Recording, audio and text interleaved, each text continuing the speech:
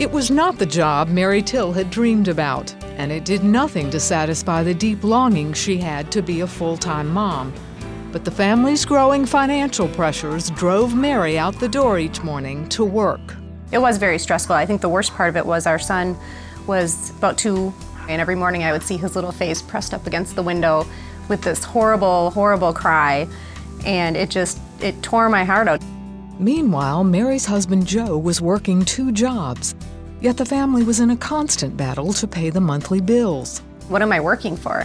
I'm working and working and we're still not making ends meet. It's like the old cliche, robbing Peter to pay Paul. I'm like, oh, well, this bill is more important this month. I'll pay this one this month. I just didn't want to live like that. I didn't want the frustration. I didn't like who it was turning me into. One day, the Tills decided to break the cycle. They stepped out in faith, and Mary quit her job to stay home with her son. They weren't sure how they would pay their bills. I gave my notice, and I think I shook for 3 days straight, and I remember just praying and praying and praying and praying. I don't think I've ever prayed so much or so hard. It was terrifying. It was honestly terrifying. Soon after, Joe discovered a financial principle that changed everything.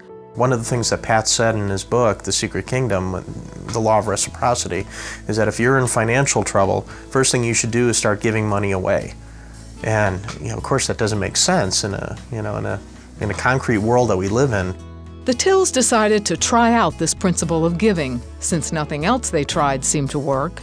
Mary and Joe were passionate about CBN's efforts to reach the world for Christ, and they decided to include CBN in their giving.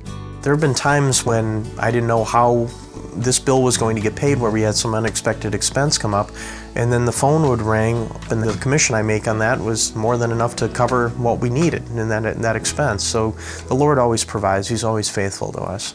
Mary is now able to stay home with her 3 children, and Joe's insurance business has grown steadily each year. Looking at where we are now, I don't think I can honestly say there isn't a day that I don't stop in my tracks and just say thank you.